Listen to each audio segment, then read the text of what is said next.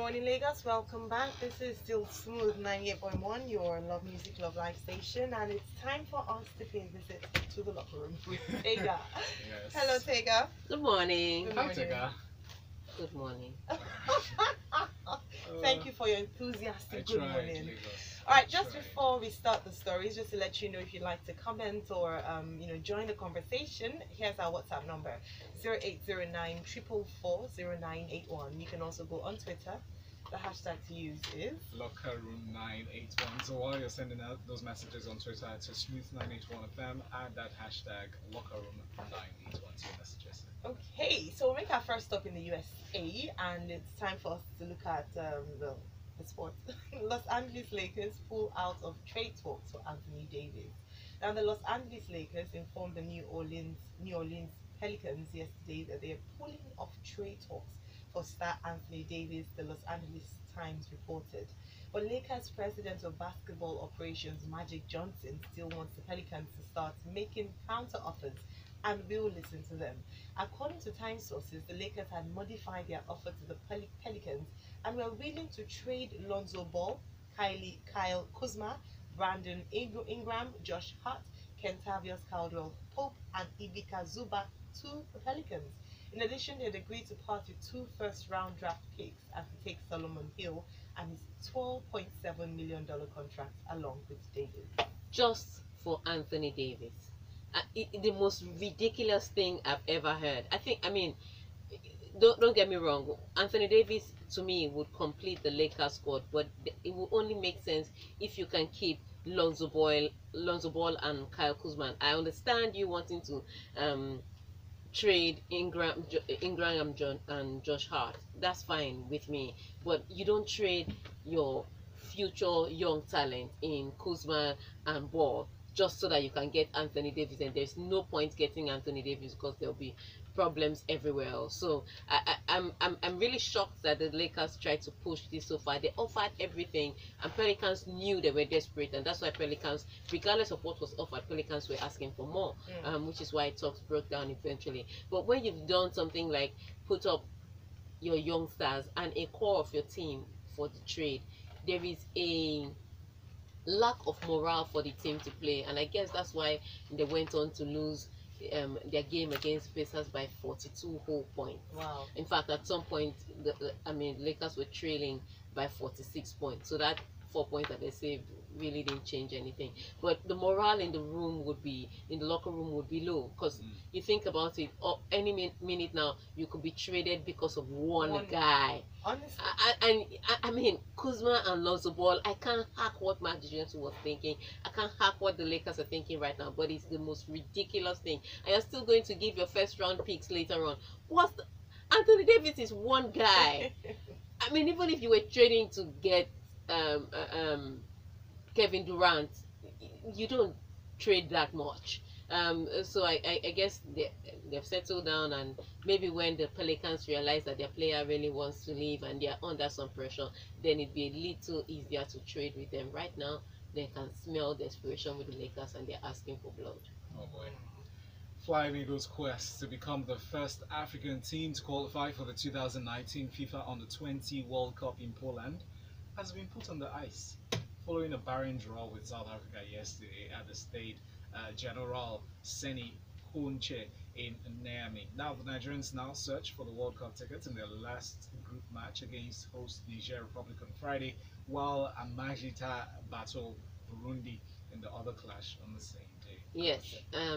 So it did, like we said. I think it was Monday when Amunike was telling them, look, I've looked at the South African team tactically, and we have to be a little careful.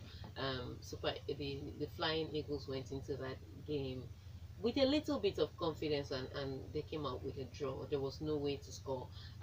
With all a few of the chances they created, they were not that clinical, but a few of the chances they created, they weren't even converted. And South Africa also put up a strong test.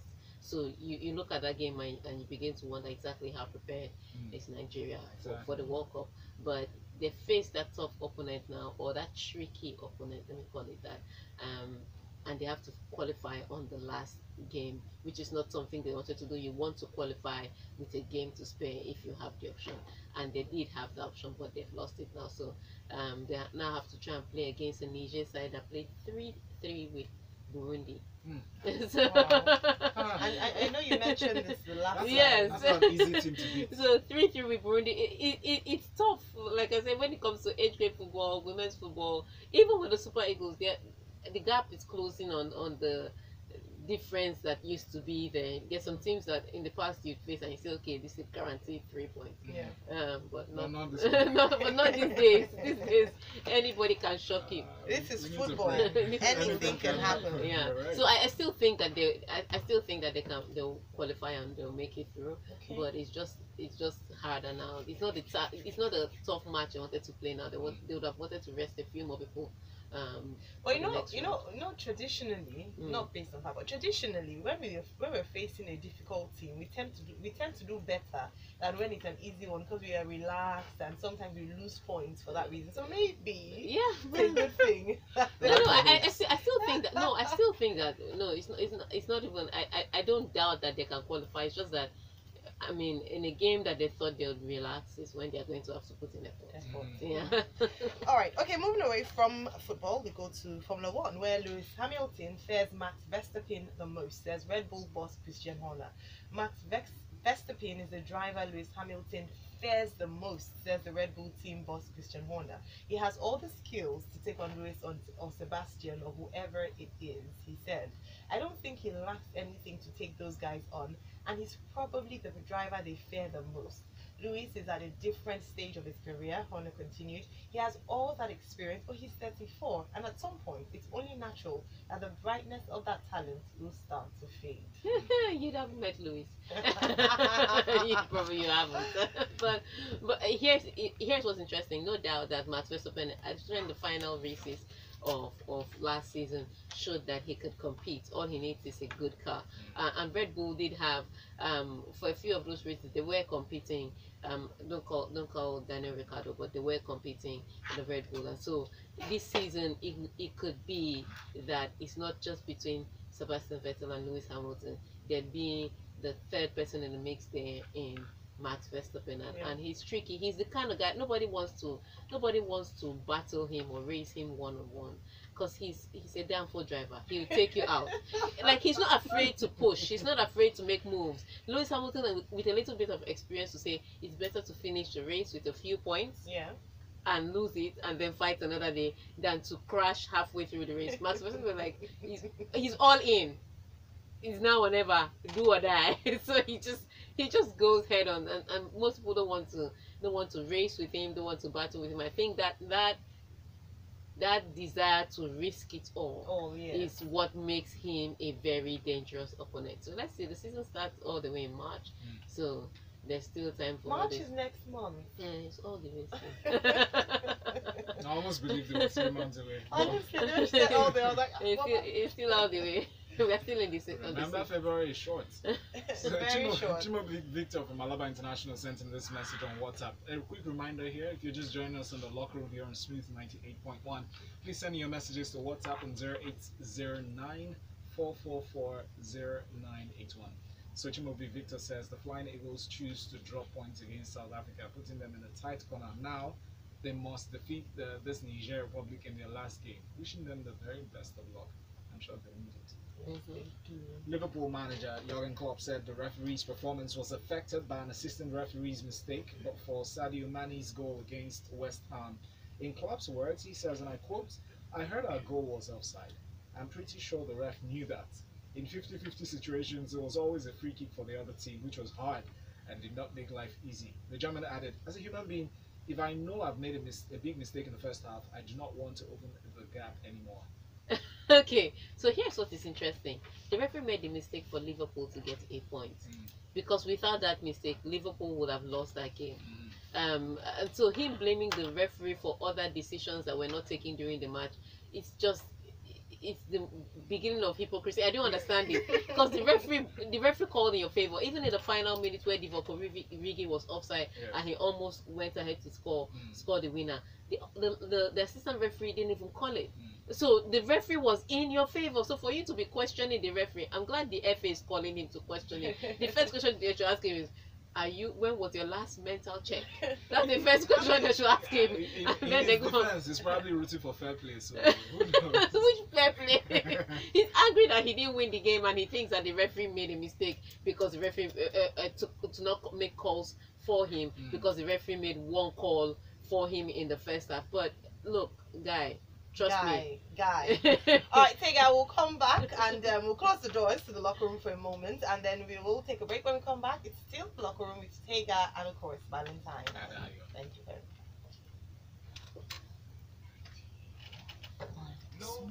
Smooth 98.1. Absolutely no one does Are it. you sure the internet is working? My name is And I think it's a bit, it was a bit slow earlier on.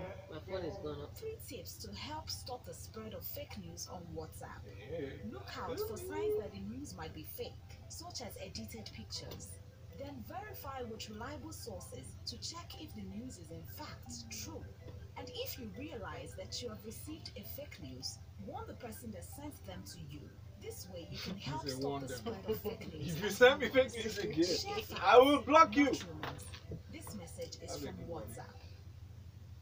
Love music, love life. I'll put a stop on it, that's why. KLM Royal Dutch Airlines. Check out KLM Dream Deals. Buy your tickets from now till 8 February 2019 and enjoy up to 30% off in economy and business class cabins to Paris, Houston, London, Washington, Toronto, and New York. Travel from now until 30th June 2019. Tickets can be bought online at www.klm.com.ng. Any KLM ticket office or your travel agent. For more information, call 080-632-15665. KLM Royal Dutch Airlines. This is IBK, Even if we aka stop it, Spaceship. yeah. And I you're think we should tuned have into opened Nigeria's #1 Maybe open radio it up. station, 98. That thing doesn't work, does Love it? music, love life. It's opened Most up. definitely. Because no messages coming in. Sorry? No messages are coming in. Oh, yes. My name is Jimmy You said we'll Agbaje. do what? Lagos needs No, jobs just with come young back after this. population. We need to grow But how and do we, diversify the economy. There are so many untapped opportunities That's around incomplete. education, around technology, around the water, around waste management, around entertainment. Vote for Jimmy Agbaje and the MC Busari A to message lead is the coming Lagos of your dreams. And now, because Yes, you know we they are coming finished in at, key. we're supposed to finish at Okay, so you come back with the message first. Yeah, so that was the music we break at to Inside to your lead us into it. Was that dance with me? beautiful family. In this You come back with the family, messages. there is lots of love. And where So that there's line now love, would have come after the ad. No, where's okay, in the locker room center promo. of the leader, there is a feeling made with rich milk and Okay, creamy caramel. Alphalete, the milk filled candy that So I'll come warms back your after heart with love. So after this, come back with the Hearts messages. closer. Okay. Alphalete, One message. bring Thank you. hearts closer. Just one Now message. We'll take what we also can get, available right? in stick pack. Alright, studio.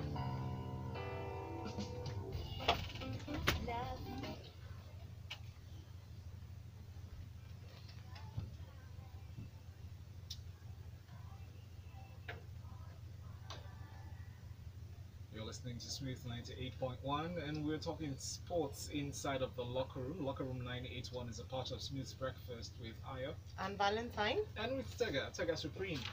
That's our handle on social media. We have messages in, and this Jumobi Victor is back again. He says, Jurgen Klopp should stop disgracing English people with these statements because I'm ashamed on his behalf. He should better go for Thanksgiving because the referee assists them not to lose that match. Alright, next one from Tunde here says, I believe Nigeria can still qualify for the group. All what they need is a win or a draw. Niger Republic are not a threat. Thank you, Tunde. Thank you, Tunde. Right now, this is from Ugo via a Liverpool fan. He says this thing is not complete. All Klopp It's is not saying complex. it's not complex. Sorry. All Klopp is saying is that the officials made an error not to call the offside that led to the Liverpool goal, and then appeared to want to compensate for that by favouring West Ham in the 50-50 incident. Yes, as coach, you shouldn't say that, but it's not an outrageous comment. Nobody said it was outrageous. We just said he should be quiet and be humble. He was given a point when he should have gone home with nothing. All right, okay, now moving away to our next story. Barcelona to wait on Messi but will not take any risks. Lionel Messi will be given until the last minute to prove his fitness ahead of Barcelona's Copa del Rey semi-final against Real Madrid on Wednesday, that's today. But coach Ernesto Valverde insists he will not take any risks. I have not seen him yet, and I don't have an answer, Valverde said in a press conference. I don't know. There's a training session, and we'll see how he is, whether he can do it, and whether he's in the right condition. Then we will decide. If he's fit, he will play, and if he's not, he will not play. Yes, it's a tricky one. So the Copa del Rey draws brought us another El Clasico. Sorry, two El Clasicos actually, because the second leg would be on the 27th at the Bernabeu.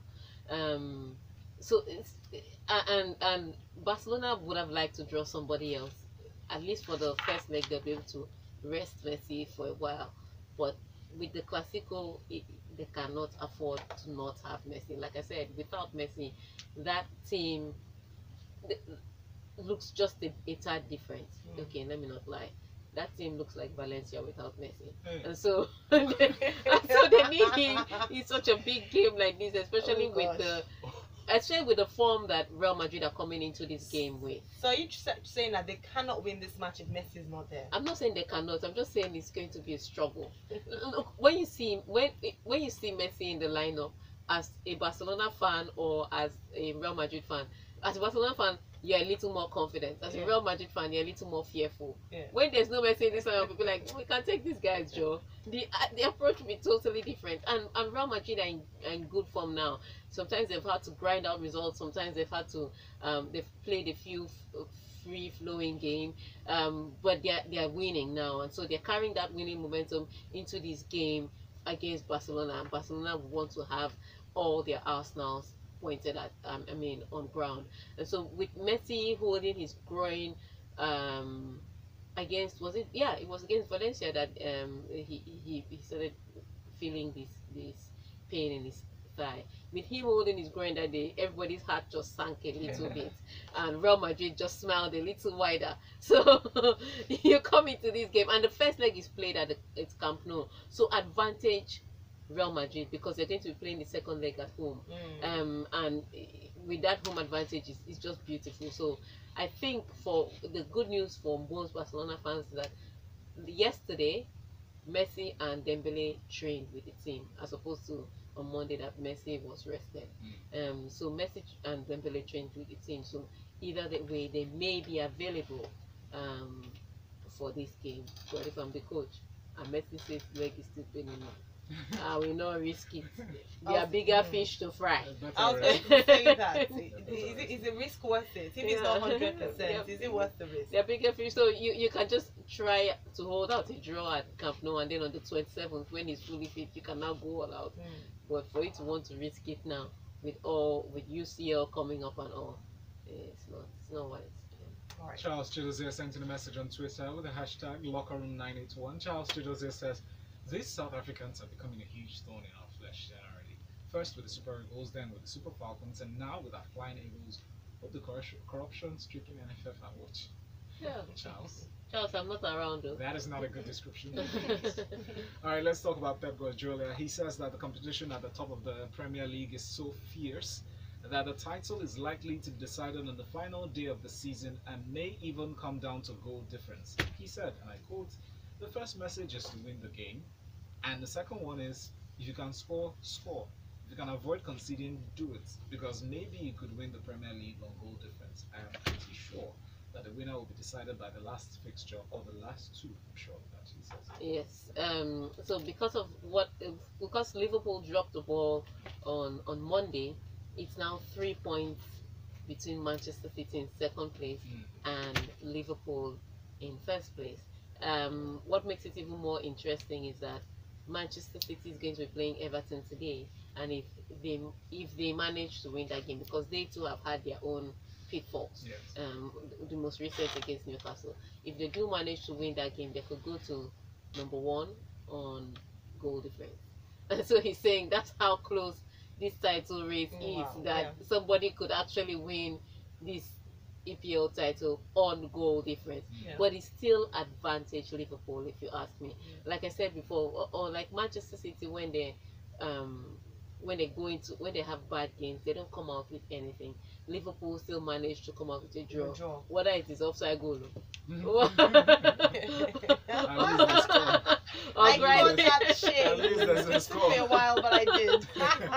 but at least they come out with at least a point. So I would say so far it's still advantage Liverpool. They can still go on to win this. They still have if Manchester City still goes up today, they still have that game in hand that they can play and win and then go back to the top. So it's a very tight one. I totally agree with him. It's not just tight 1 and 2, but 3, 4 and 5 is still open. So there's 3, 4 and 5 is still open. So there's any possibility somebody could drop out and somebody could move in. Yeah. So it's an interesting EPL season this year. All right, now we have another comment here from Chimobi, and he's asking you or challenging you at Tega. According to what he said, I'd like you to call the game between Barcelona and Real Madrid and this Man City versus Everton game. He wants to bet. Yeah, Moving on. exactly. He also says, with or without Messi tonight, I see Barcelona losing this match by 3-1.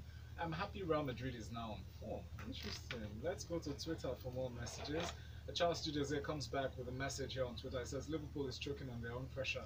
Panicky players, bewildered fans, and a somewhat confused coach. The title is slipping away through their unsteady fingers. As for the Formula One, it's initial gragra. After much noise, Hamilton will just steal the show. last. Last, he'll steal the show. But Right, so let's move on. There's another message here from Simon. From Amor, he says, good day, Smooth FM. Hello, Simon. Please, Tega, can you also talk about National Stadium Surulere Lagos closed down? Please update us on it. That's political. President is coming. You should have asked freshly pressed people. Right, so Simon, in case you didn't listen, freshly pressed is at 7:30. So join us tomorrow morning. Right, Rooney says his talent. Now this one is close to my heart, and I'll tell you why. Rooney says he still has talent to compete in Premier League. Former England captain Wayne Rooney, who helped revitalize one of Major League Soccer's original superpowers when he joined DC United last year, still feels he possesses the quality to compete in the Premier League. The 33-year-old Manchester United and Everton captain said he was not a fading force and he could still compete against some of the world's best players. He said, if I'm being honest, quality-wise, I can still play in the Premier League. I know that. I've always been a confident person, so I have high expectations of myself. That's Rooney speaking. He also continues saying, I came here expecting to do well. I think there was a surprise from people who had their opinions, which is fair enough, but I never doubted myself. I like the fact that he didn't doubt himself, but I like to take some of those sleeping pills. Maybe he took some sleeping pills with alcohol again. What is wrong with him? He went to Everton, couldn't fit in, and then he went to play American football. Look, I don't doubt Rooney's hard work. I don't doubt it at all. His work ethic is on point on the pitch. But football is moving a little faster now, and he's getting a little older. Oh gosh. You know I'm so sad about this news. I remember very clearly the heydays of Wayne Rooney. He dominated the headlines in English football. He was the star. Like, he was just... So to now see him coming up to defend himself is so disheartening. Yeah, soldier come, soldier go. Honestly, that's just we live when in I this read this world. story, I was like, this is so unfair. Like, honestly, because I remember Wayne Rooney was like a demigod. Right. He was so loved and Yeah, respected. but he's the same way. So he's the same way in DC. So I remember this game. He was going to play this game in DC, and a few friends of mine were freaking out to go and watch the game. Then they get to the game and we're going back to the hotel, and Wayne Rooney was coming with us to our hotel. You can imagine the madness in the car. I was like, it's Wayne Rooney. He's over the hill. He's not. He's over the hill. Mind yourself. It's not like he's Messi or Ronaldo. It's Wayne Rooney. Stop shouting. Why like this? Why are you like this, Tega? Moving on now, we have messages. Actually, Emma from Akoka sent this one on WhatsApp. He said, Liverpool ambition this season seems to be overtaking Tottenham Hotspurs as the choking team of the English Premier League. Small West Ham. They don't flop. They don't cut tickets. Pochettino, cool down. Just cool down, he says. Oh. Oh boy. Now let's go to this next story. Eden Hazard. Eden Hazard has said that he has made a decision on his Chelsea future, but has not expanded on what it is. The 28-year-old has said that he had wanted to leave Stamford Bridge after last summer's World Cup, and that a move to Real Madrid, a club he'd been strongly linked with, would be a dream. Hazard has 18 months left on his Chelsea contract, and it is unclear whether he will extend the stay beyond 2020. In his words, the Belgian international said, "I know what I'm going to do. I've decided." What do you think he's going to do? This is interesting. At this point in time, I'm thinking that he has decided that he's going to move on. So what it is that he's just waiting for the beat to be right.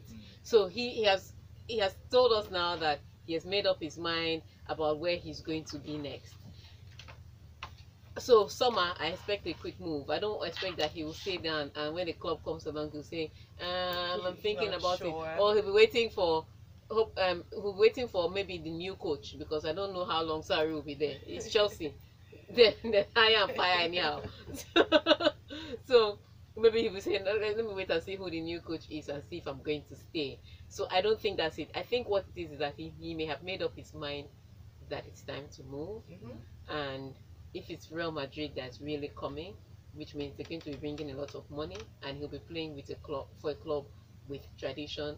So it is a yes guaranteed, regardless of the fact that he has 18 months left on his contract. Regardless of the fact that there may be money issues, I think he has already decided right now that I'm moving. When it comes to a team like Real Madrid, many people say that can you really refuse an offer from, the greats like Real Madrid, Barcelona? Has there been any player? Obviously, I'm sure there have been players, but very far in between. Yeah, Thierry Henry, but he was old. But he rejected Real Madrid and went to Barcelona. He still went to Spain, and then won the UEFA Champions League with them. The trophy that so he was looking for. But what it is yes, there are players that I don't think it's a club that you can easily refuse. They will pay the money, and it's a club with prestige. So it's rare. But if you ask me, some players should have rejected Real Madrid, especially earlier on in their career, for the simple reason that if you are late on in your career, you've won a few things or you've done a few things, take Real Madrid. If they don't win, they don't win. You've made your money. And if you don't play as much as you used to play, you can say to yourself, "I've played enough football. I can afford to sit on the bench for a few more minutes." But if you're a young guy starting out a career and Real Madrid sees you and says, like Gareth Bale, Real Madrid I don't think Gareth Bale should have moved when he moved. I don't think so. So it should be sort of a retirement plan after having a great career. Not retirement as in you're out and out, like I don't want to call it retirement plan. I think it should be a decision you take when you're a little more experienced. Alright, okay, fantastic. Yeah. Not retirement plan is China. Anybody that doesn't have China's retirement plan, they have not planned well. Alright, we have this final comment here on Twitter. This is from Sui Generis Ade Williams 9. He says, "Do you think a Messi-less Barcelona can play this unformed Real Madrid team without losing? I think they would win if they use Messi." I don't think we doubted that. It was the fact that Messi might not be in perfect condition to actually be playing. Alright, Tega. A final message here from Chimobi. Victor says Eden Hazard should stop all this campaign because he will surely move to Real Madrid. I think we've called that already. Yes, we have. On final notes, special thanks to every one of you for sending in messages on WhatsApp. We'll continue this conversation on social media. Follow Tega at Tega Supreme or at LIS International to get the updates on the ladies in sports. And Tega will be back again on Friday. Alright. But we're still here. We're still here. And come 9 a.m. we'll have a special for you on Lagos Talks 981. Before then, enjoy the music and we will be back.